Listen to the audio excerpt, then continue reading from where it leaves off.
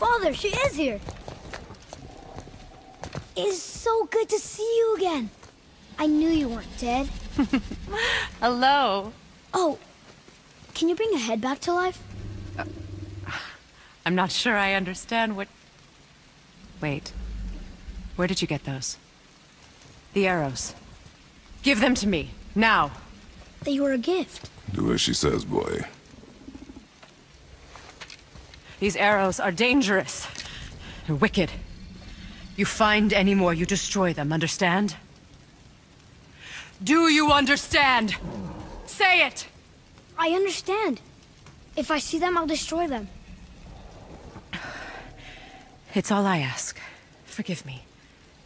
Please, take my arrows in their place. I have no need for them anymore.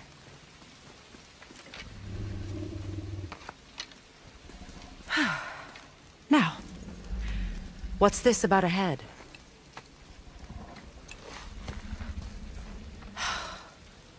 Do you have any idea who this is? Did you kill him? At his request. He claimed you could revive him.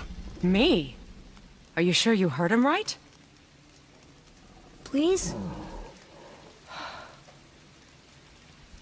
Take him to the table. Pamela. It's been a long time since I've practiced the old magic. Hold him there. Let's have a look.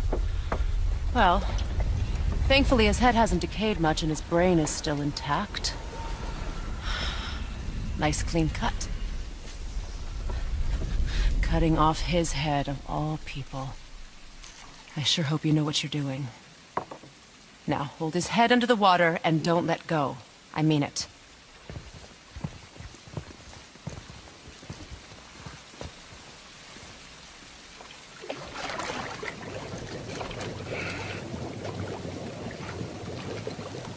That's enough.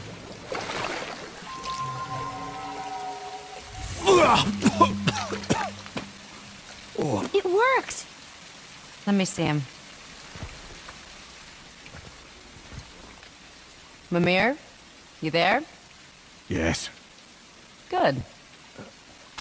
Oh. Hello, Freya. Been a long time. You look well.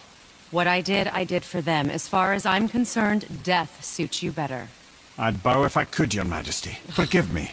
Had I known the witch in the woods was Freya herself, I never would have suggested this. Freya? The goddess Freya? You didn't know either? Sorry. When word gets out that Mimir is free, the wrath of Odin won't be far behind. You are God. Leader of the Vanir, once yes, but no longer. You did not think it important to tell me. Are you really going to lecture me about that? We are leaving, boy. But... Now. You're welcome!